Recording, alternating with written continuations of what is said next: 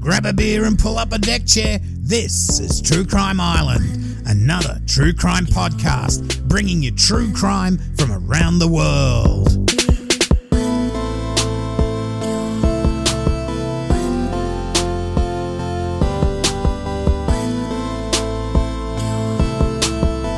Hi, I'm your host Cambo. Grab a beer and pull up a deck chair. This is True Crime Island, another true crime podcast. Hi Islanders, so if you listened to last week's episode, you'll already know the subject of this week's case, Christopher Wilder. So sorry for the delays, but other than the Missing in Michigan event that I helped out with, things have been very hectic on the island, especially at this new account I'm on. I'm pretty much exhausted when I get home, and so I may be doing one episode every 2 weeks for a month or two until everything settles down a bit. I was working at a major airline until the flu hit, and that industry was decimated. Let's hope we'll get over this thing soon, get the planes in the air so of course I can go and see the lovely Kate again. It has been 8 months now. Okay, now my main reference for this episode is the book by Duncan McNabb called The Snapshot Killer, and it's definitely worth a read or listen if you have Audible, which I've had to do because I just don't have time to turn pages. Now, Wilder would also be known as the Beauty Queen Killer, and these names came about from his MO, which we'll get to as the story progresses. So, let's get stuck right into it. Christopher Wilder was born in Sydney, Australia on March the 13th, 1945, to his Australian mother June and American naval officer father Coley Wilder. June was from Ryde, northwest of Sydney, and this will become important later on.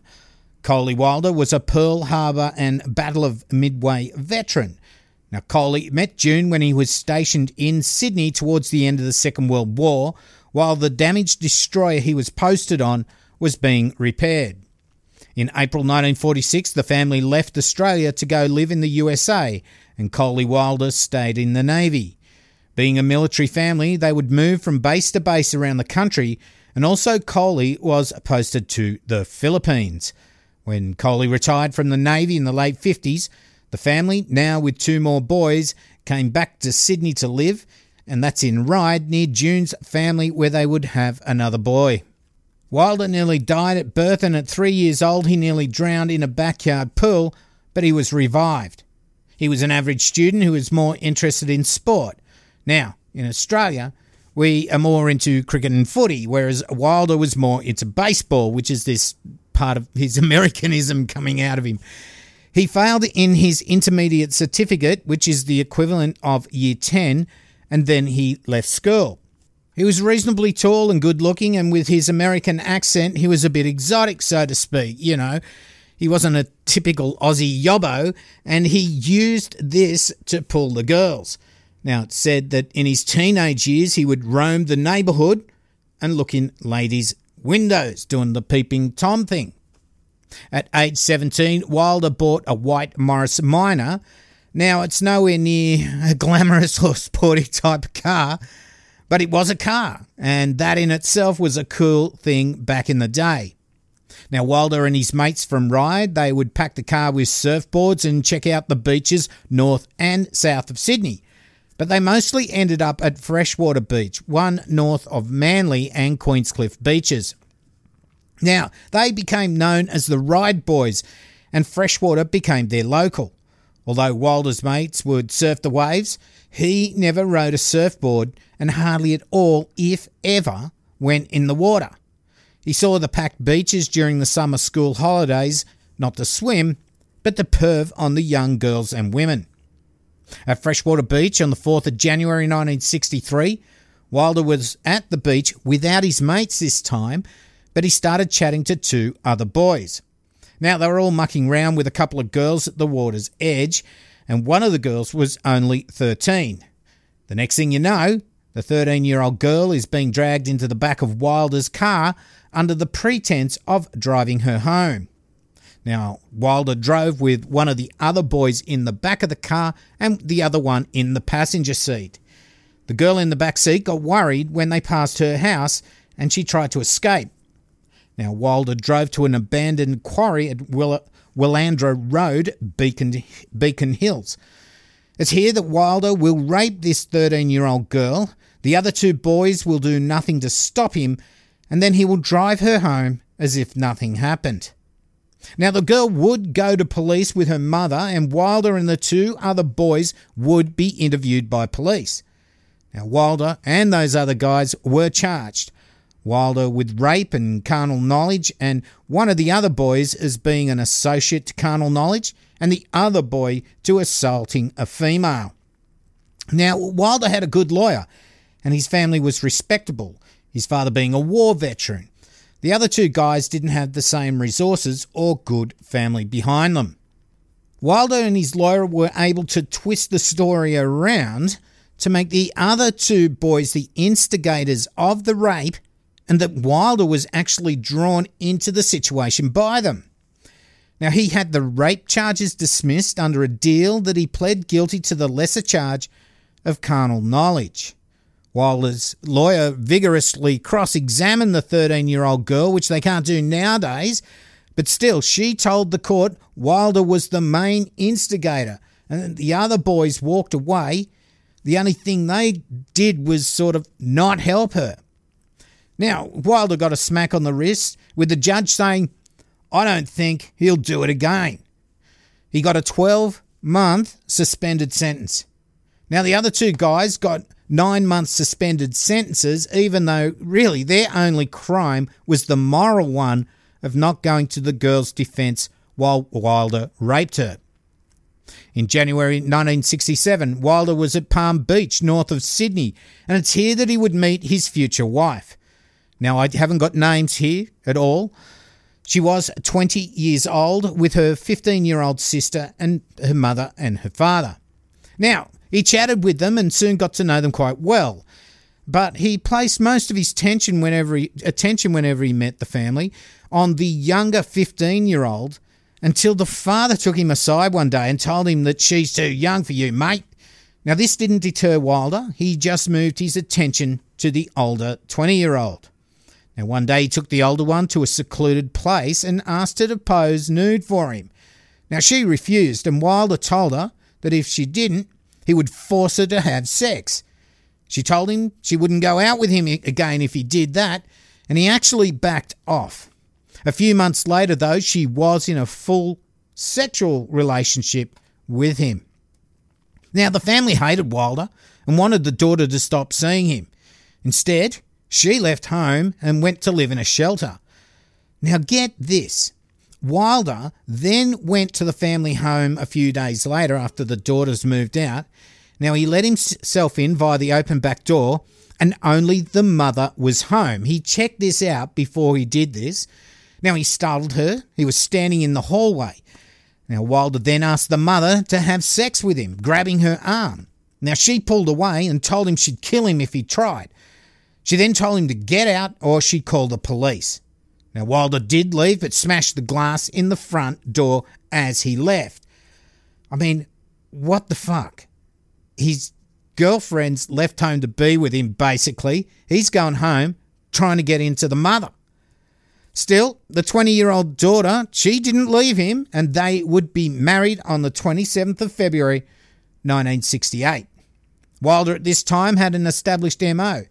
He would go to the beaches, find young, innocent girls and lure them to secluded places on the pretense that he was a modelling agent. Of course, the photo shoots soon turned to nude shoots, and he would try to get sex as well. Later in the year, the marriage obviously wasn't going so well. Now, at one stage, Wilder, his wife and the younger sister, they were at a wedding. Now, his wife had to leave, and Wilder then tried to get the young sister on her own. Now, he almost did, but then a mother came and saved her. Later, he would call her up and pretend to be a modelling agent. This is the younger daughter. So he's ringing her up, pretending, "Oh, hi, I saw you in this wedding shoot." The wedding photos from the wedding they'd been at before. Now, at first, the young girl, she was flattered. But then she sort of realised from the American accent that it was actually Wilder on the phone, and she hung up. But that didn't deter him. He called back using his Australian accent, but her mum answered, and that was the end of that. Now, it just shows how creepy this guy was in the relationship with one daughter, but is trying to get the mother and the little sister into bed. As I said, the marriage wasn't going well, and a couple of strange things ended up happening to his wife. First, the brakes failed on her car, then the steering failed, and Wilder was the one who worked on the car. Then one day she woke to the strong smell of gas, and the burners on the stove were left on. Now, she would say that at first the sex was normal, but then Wilder started to want more and more in positions that would hurt her. He then progressed to anal sex, which she didn't enjoy, and he was starting to become more violent. Then Wilder met a young nurse at the beach and told her she would be great as a model. He asked her if she wanted to get some photos, and she declined his invitation for this photo shoot at first, but then Wilder was able to convince her to come with him. Long story short, he got nudes, and he also took motion film of her from a hand-crank movie camera. It wasn't just videos on phone like TikTok now. If you had a video camera back then, you might have a motorized one, you might have a hand-cranked one, so that's what he was doing. She was embarrassed by what had happened, but she only let him take the photos because he'd become threatening and she feared for her safety. You know, she's on her own. He gets them alone. And he starts, if he doesn't get what he wants, he starts to get violent. But Wilder, he knew her name, he knew her address, and where she worked. So, what's he do? He calls her up and wants a meet-up. Now, she resisted at first, but then he used the threat of publishing her nudes to get her to comply. He met her at Manly Beach, but she brought a friend along with her. Now, Wilder changed tack and told her that he would destroy her nude photos and negatives if she lured other girls for him. Now, this sounds a bit like Epstein and Maxwell, the way that he didn't do the procuring, he got other people to do it, or Maxwell got the young girls that she'd got in. If they weren't interested, well, get me other girls, we'll leave you alone. Now, she did do this, but one day Wilder demanded to meet her and he picked her up in his car. He told her to lay down in the back seat and drove her to an apartment. It's here he raped her, and I'll say rape as it was non-consensual. The only reason she was doing it was because she was being blackmailed. He then took her home, throwing what was a film canister out the window into a river as they drove over a bridge. Now, this is while he's married, and the young nurse would eventually tell her mother what had happened, and they would go to the police. At the station, she told the officer that she wanted this guy stopped, but didn't want to go through a court case. She told him the story about how she was approached to do a photo shoot and then coerced into doing nudes, and then she was blackmailed into providing him other girls, and eventually she was raped. Now, Wilder hadn't given her his correct name, but thank God she remembered the rego on his car. Now, police were able to track it to him, and for a bit they stalked him, making him feel a little bit uneasy. At home, he would pace and look out the window for police cars. Eventually, they raided his place and discovered hundreds of photos of young women and girls, some nude and some with bikinis. Now, his wife was shocked to see some of the girls were not only wearing her dresses, they were wearing her bikinis as well. And they were items she had no idea how they'd gone missing previously. Like, wonder where my dress has gone, wonder where my undies are gone, wonder where my bikinis are going. He's taken them to his photo shoots on the weekends and given them to the girls to pose him. Now, police ended up telling the wife, never go back. And she moved out that day, and thank God she didn't go back. Now, it would be his wife and her mother that would later tell police that they suspected Wilder as being the one who killed Marianne Schmidt and Christine Sharrock at Wanda Beach on the 11th of January 1965. Now, this was one of the most shocking crimes in Australian history, and it was and still is unsolved. Now, if you heard my original episode on the Wanda Beach murder, murders or listen to last week's reprise episode, at first I didn't really have Wilder as the main suspect, but since researching this case, I now believe it was probably him that brutally raped and stabbed those two 15-year-old girls. He lived not far from them. He did look the surfy type that was described as the boy that had gone off with the girls in the Sandhills. Now, I won't go into that case any further here as I've covered it already, but Wilder was a violent sexual predator and had been for years before the Wanda Beach murders. And I believe when he murdered those girls, he was just escalating his crimes. And I thought he also just used his American accent and all that exoticness to lure these girls away. And I believe it was already planned. He met them in Ryde near where they lived and had planned to meet them at the beach that day. Anyway, fearing that he would be now suspected of any rape that occurred up and down the beaches of Sydney, Wilder took off to live in the US of A in 1969. Now, those close calls in Australia with the police were a world away from the beaches of Florida, where Wilder would further hone his skills. Now, being a dual citizen, he was able to come and go from both countries easily and also work. At first, he stayed at his grandma's house while he settled in and got himself established in the building boom, moving to a nice place at Boynton Beach, Florida. Construction and real estate would give Wilder the ability to afford fast cars and live in luxury. Wilder's modelling scam worked because he approached many young girls and women. It was a percentage game. The more he stalked and tried his luck, the percentages dictated that eventually he would claim another victim. On the other hand, the more he did this, the more likely he would be reported to police. But back in the day, rape victims had an even harder time than they do today. They would get a hard time from the cops, society, and in the courtroom. You know, they'd say things like she had it coming to her, she was wearing a miniskirt, all that bullshit. So there was a huge barrier if you tried to get justice, and Wilde took this into his calculations. He was arrested on March 1971 at Pompano Beach, north of Fort Lauderdale. He tried to pick up a teenager with the modelling scam, but asked for nudes too quickly. She got a bit spooked and she reported him. He was charged with disorderly conduct and fined $15 plus $10 court fees. Now, whenever he'd been caught in the past, he would act remorseful. He'd try to lessen his culpability, and it seemed to do the trick and keep him out of jail. He would then go straight back to doing it again. As he crawled up the social ladder, he kept a low profile, eventually meeting and living with a woman for 7 to 8 years.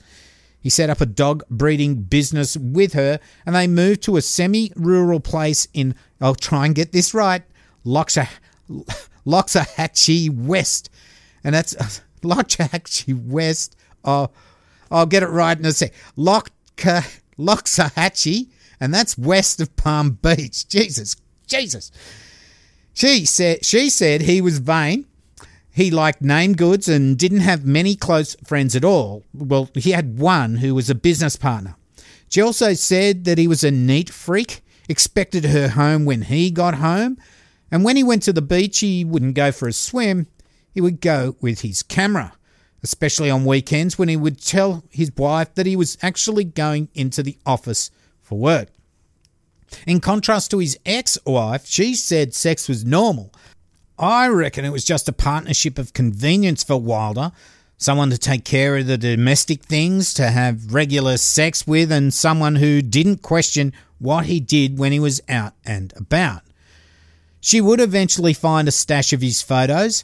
Again, they were all young women in bikinis at local beaches. She eventually got tired of his affairs, and this ended their relationship, but they did remain friends. She said that his greatest fear was ending up in jail. On Friday the 1st of October 1976 at Boca Raton, south of his place, he had stalked a young 16-year-old girl. Now, from what I can gather, she was the daughter of one of the clients that he'd done some work for, construction work. She went out to buy some smokes, and on her return, Wilder had parked his car as if it had broken down. So he'd been stalking her for a while, and so he knew her movements. As she walked past him, he called her over to help him, saying that he had fixed a leak in the roof of her family home. He asked if she would take him back to her place where he could finish the repairs to the truck. Now, she did agree, and they jumped in the truck and drove off. Now, just think, it's supposed to be broken down, but it just started up straight away, as if nothing's wrong. I guess she didn't pick up on that little bit. Anyway, he then said he had to see his boss, and it wasn't far away. Now, she didn't think much of it, but on the way to apparently going to see his boss, he pulled over in a secluded area and he flashed his dick at her. He told her that she was going to do everything he told her to do. He demanded she jack him off now as he slapped her in the face. He dragged her out of the truck, ripped open her shirt and groped her boobs. She was screaming, but then she decided to try to do what he said to make him calm down and hopefully prevent him from raping her. He then told her to get back in the truck, but it was now bogged. He got it free and they drove off. He demanded that she suck him off, and she only did so just to calm him down. He then changed from violent to being gentle, trying to convince her that he wasn't going to rape her and that she had probably actually liked it and wanted it. He then offered to take her to the cops to report him if she wanted to, and in the end, he would drop her off near her boyfriend's place. He then chatted like nothing had happened and offered to get her a job at the construction firm that he worked for. This is just crazy stuff. But she ended up telling her parents, and they went to the construction company that Wilder worked for. They waited for him to turn up in the morning, and she pointed him out. The sheriff was called and they took him downtown. He was charged with sexual battery, but he tried to lessen his culpability by saying he'd actually offered to take her to the sheriff's after the incident. He sort of trying to say that I thought she wanted it. He apologised to the owner of the construction firm as well. Now, he was basically just trying to sweet talk his way out of this. He was assessed for his fitness to stand trial. The psychiatrist said he was not a mentally disordered sex offender. He's not insane and doesn't have a mental disorder. He then said he's not dangerous to others in regards to sex offenders. Oh God, how wrong you can be.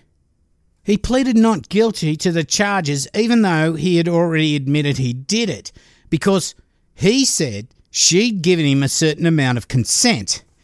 Guess what? He was found not guilty. He moved out of the area as he was now known as a sexual predator and moved to Boynton Beach. With his girlfriend leaving him in 1979, the one that had been with for 7 or 8 years, he went back to Australia to visit his parents. Now, he didn't stay long and the police didn't question him over the Wanda Beach murders either. He then went back to Florida. Now, in regards to this Wanda Beach things, the police did initially go looking for him, but as he moved out of the country, they just stopped. And when he came back into the country, there's no computerised system back then that would flag his name, saying that he's wanted for questioning in a double murder. They did have a very basic system. Your name would be on it for about 90 days, and if you didn't come back in 90 days, it would fall off the system. So he was able to slip back into Australia, see his parents, and slip back out again. With no girlfriend or wife, he would be seen about town with one or more escorts. He liked them white, pretty, big-busted, and dumb. The latter, I guess, so that they wouldn't fall for his bullshit. And just a side note, when he was in Australia, he used his American accent to get the girls, and now he's in America, he uses his Australian accent for the exact same thing. In 1980, on the 21st of June, he targeted 2 18-year-old girls at Palm Beach. He used 2 girls to lure them in, who were paid escorts he'd hired to help him to get these girls. Now, those 2 girls looked like twins.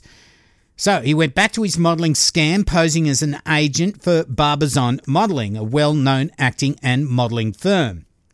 With the 2 girls and using the modelling agency, this put these 2 girls they approached at ease. He suggested test shots at first and then asked them to take off their bras. They're in the shopping centre, right? This is just approaching them in the shopping centre. He told them they couldn't be shy if they wanted to make it in modelling. Now, they went to the toilets, took off their bras, while he watched them walk past the entrance to a department store, saying his eyes were the camera. So he hasn't actually got a camera with him. He's just standing there. He's just saying, oh, look, my eyes are a camera. By this stage, the twin escorts he'd hired to lure the girls in had disappeared. Now, Wilder then told the two girls he had to get equipment from his car, stay there while he walked off. Now, when he walked to his car, these twins, they actually walked past the two girls and said, we're going home. Good luck. Now, Wilder's equipment was T-shirts with Barbizon written on the back. He told them to go to Jefferson Mall with him. Now, they had their own car, but he wanted one of them to go in with him. They declined the offer and met him at the mall, and there was a new Thunderbird on display. There was a model there, and she was getting photos taken of her. Now, Wilder told the girls that he'd actually organised that shoot. Long story short, Wilder split the girls up, drugged one, got her into the back of his truck, drove to a quiet part around the back of the building where he raped her. Now, the other girl got worried when her friend had gone missing for a while and security was alerted. Now, the girl that was with Wilder ended up turning up and she looked really woozy, wasn't steady on her feet. Now, the two girls were taken to the police station and statements were taken. The raped girl was checked over, fingernail scrapings, semen samples and the like. Even though DNA forensics was really years and years away, blood types could be determined. Now, the semen sample came back as a type A secretor. She had no drugs in her system, but some pizza Wilder had given her and the leftover bit had been thrown into a dumpster. Well, this bit was recovered and it tested positive for LSD. Now, the fact that she had no traces of drugs in her body probably meant that it had already been metabolised and was untraceable. Now, the girls didn't have Wilder's rego of his truck or really his name, but described him really well.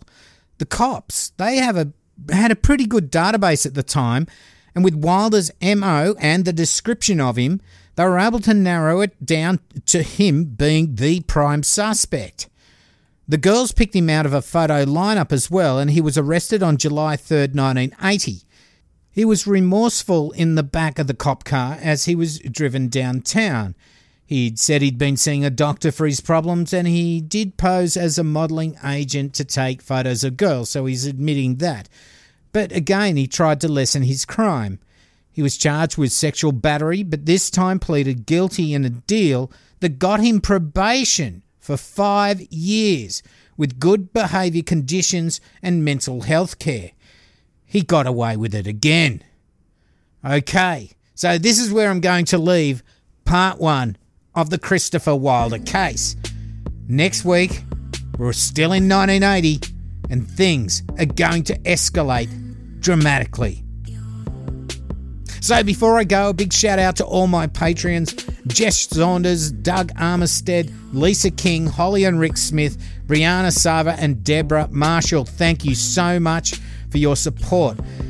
True Crime Island, of course, is a commercial-free podcast and it's free for all.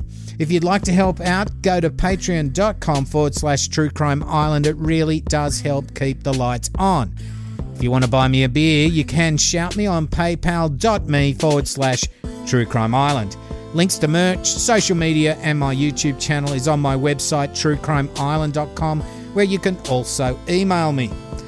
Okay, so let's get ready for this next episode. It's really going to get crazy from now. So, I've been your host Cambo. You've been listening to True Crime Island. And as I always say, don't forget to delete your browser history. Good night. Boom Fakalunga.